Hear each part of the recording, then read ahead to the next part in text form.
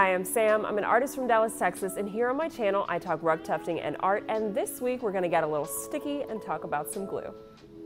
Specifically, I'll be looking at the kinds of glue used to glue the backs of rugs after the initial tufting is completed. Just like my previous video where I compared backing fabrics, I'm looking at the top 3 options, which in this case are the Bond AA1132 Custom Rug Compound, Robert's 3095 Carpet Adhesive, and good old Elmer's Glue. Much like last time, I'll be comparing each material on specific criteria. However, instead of scoring them, I'm treating this more like an informed review. Having used all 3 of these products and knowing that they work, it didn't feel right scoring them and trying to say that one was objectively better than the other. With the backing materials, I felt justified in scoring those because they could have a visual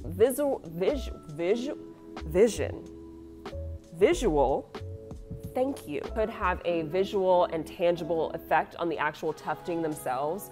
Whereas with these adhesives, they're more of a secondary step in the process and is more dependent on the way that each individual artist worked. And I just don't feel comfortable saying that someone's particular process is better than anyone else's.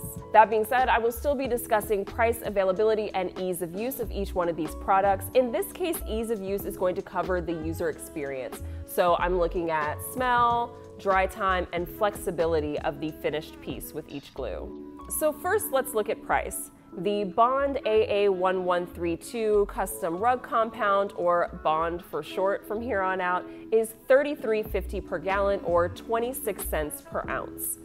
Robert's 3095 is $20.87 per gallon or 16 cents per ounce, and Elmer's Glue is $14.97 or 12 cents per ounce.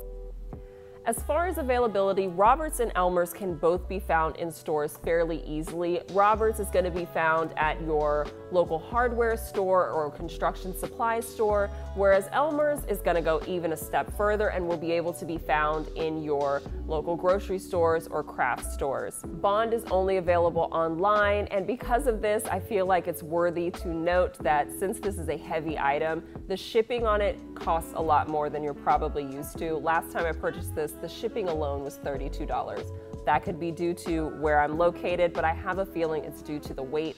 So that is something to consider when you're purchasing this, that it's actually going to be double the price. Moving into ease of use, I'd like to take a look at the actual user experience of each one of these glues. I think all of us have had the most experience with Elmer's Glue, regardless of your tufting experience. Although the one that I'm using now is specifically the Elmers Glue-All version, it is just a slight reformulation of the original Elmer's school glue that we all used to let dry on our hands just to peel off as kids. It is still your standard white PVA glue. It's still presented as being non-toxic. This version says it's great for home repairs and a variety of surfaces, yada, yada, yada, but it does specifically mention that it works on cloth, which I think is important considering that this is like, you know, more of a cloth fibers-based project. It smells like almost nothing. You have to like really shove your nose in it to get a whiff of anything whatsoever. When I use this, I don't really feel like I need to wear gloves or worry about ventilation. However, to be fair, the safety data sheet for this does recommend the usage of protective clothing. That being said, this does clean up very easily with soap and water as long as you get to it before it's dry. To me, Bond is very similar, although this is an actual industrial product, so I do make sure to wear gloves when I use this. It's slightly thicker and a little more opaque than the Elmer's glue, but it dries down to a very similar, like milky, clear, semi-transparent look as the Elmer's.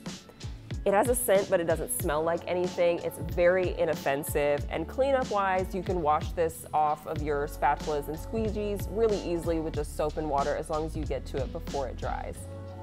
Robert's is the thickest of all of them and the most viscous when you use it. It's a light beige color, but then it darkens as it sets. This also has a scent, and it's slightly more apparent than Bond, but it's still not a super loud, offensive smell that has me rushing to open the windows or anything, but you can smell it. The easiest way to clean this one off of your squeegees or spatulas is to wipe off as much as you can with like a paper towel or something, and then use a product like Goo Gone or Goof Off or any of those adhesive removers. Using soap and water doesn't really get it all off, and you'll be left with a very sticky residue otherwise. None of them are particularly difficult to use in any way, shape, or form. You just kind of have to change your approach. So for like Bond or Roberts, I like to use a spatula or even just my gloved hand to spread it on there. Whereas with the Elmers, because it's so much more runny and pourable, I prefer to use like a paintbrush. As far as dry time, Elmers says that it has a 35-minute dry time. I don't really feel like that applies to tufting because you have to apply so much more than the thin layer required for it. Even when I put a fan on it, it will try to create more of like a crust, and then I can tell that underneath it is still damp because it soaks into the yarn more than the other two. Bond has a listed dry time of 2.5 to 6 hours. And they even recommend right on the label that you can put a fan on it to help it dry faster. I've done this many times and it works great. Now, looking at Roberts is interesting because it doesn't list a dry time. So what it has is let me double check this before I embarrass myself. What it has is a working time of 40 minutes and then an additional 24 to 48 hours of cure time. After those initial 40 minutes, Roberts begins to, I don't want to say dry because I don't feel like that's what it does. Like, yes, it's drying out, but more than anything, it becomes progressively more tacky. To get it to a dry point where it is no longer tacky, at least for me, where I live in my weather conditions, can take days. I do usually put a fan on it to speed up the process, but even still, I like working with it when it's tacky.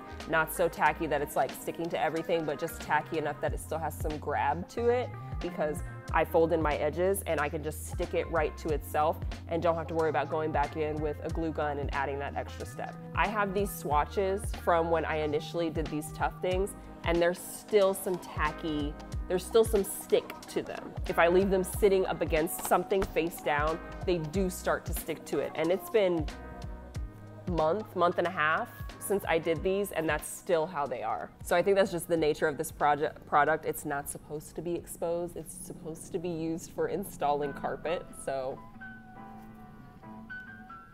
what do you want to do? Flexibility. Flexibility, I feel like, is important, especially when it comes to shipping your pieces. When it's more flexible, sometimes it's easier to fold and roll and get into not dying. Flexibility. So I think flexibility is really important. It's something to consider when you're looking at the application of your products or looking at shipping your products. If you need something that's going to retain its shape because it's for a wall hanging and you don't want it to flop around a lot, you're going to be looking for something that has a bit more of a rigidity and stiffness to it. So looking at that, of all three of them, Roberts is no doubt the most flexible. It is loose and foible and flops around like a fish, and you know, it's super easy to roll up and get in a package, fold it all around willy-nilly. It is no big deal. Bond and Elmers are both a lot more stiff, so you're gonna get a lot more rigidity out of your Bond and Elmers. The Elmers is slightly more flexible than the Bond, but they're both still pretty stiff. You can roll them. It does take more effort. You can't roll it as tightly as you would like the Roberts. If you were trying to fold it, you might get that first fold, but anything past that is pretty difficult. I'd say that with both of them. Yeah, you can roll both the Elmers and the Bond. Again, there's gonna be a little more rigidity than you're getting with the Roberts. Like, look at that. I just have my finger bracing the back of it, and they're both like stiff. So this is Bond, hence the B. This is Elmers, hence the E. And yeah, like they're both pretty stiff. Whereas I take the Roberts with those same two fingers, and you can see it's like already wobbly sausaging. When I did these test patches, I did test each glue on every backing material because I wanted to see if it made a difference. From what I can tell, it doesn't really make a difference which backing material you're using with which glue. One thing I have been trying to take into consideration, and this will be a more long-term thing, I don't really have an answer for it now, is the longevity of each one of these materials. The Bond adhesive is the only one that's actually intended for the construction of rugs. Like, it's actually intended for the secondary backing and in the repair of backing, like older rugs. Roberts is really a carpet adhesive, like it's meant to adhere carpet to a substrate, like to the floor, and then not move at all. And then Elmer's, of course, can be used, it's school glue. You could use it for anything. I will still be washing these in a later video because I want to know what it takes to break them down. Since Elmer's literally touts itself as being washable, I don't have high hopes for it, but I'm still interested to see how all of them turn out. But beyond that, that is how Bond, Roberts, Elmer's, all of them work. So if you've been wondering what's the difference and does it matter which one you use to finish your tufted pieces, now you know and can make an informed decision. I'm Sam, I tested all of that, and you should make something too. Sam made that.